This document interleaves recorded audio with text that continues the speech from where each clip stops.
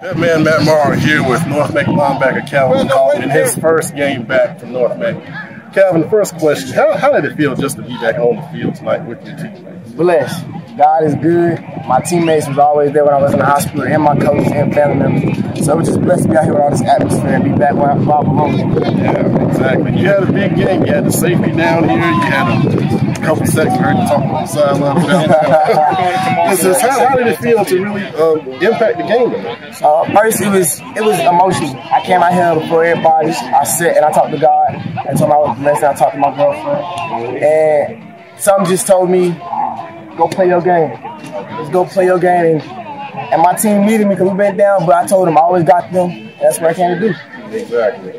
And you want to share what you said about your girlfriend? Oh, she's amazing girl. That's my guard angel forever. And that's my first love, so I'm always going to hold it down for her. I'm never going to forget it. And just know she always with me. So when I point in the sky, I just know I'm pointing to her.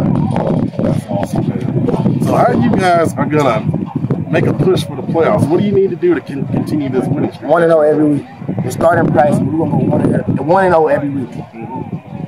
Well, it was an impressive performance tonight. Glad to see you back on the field, man. Thank you, sir. Appreciate it.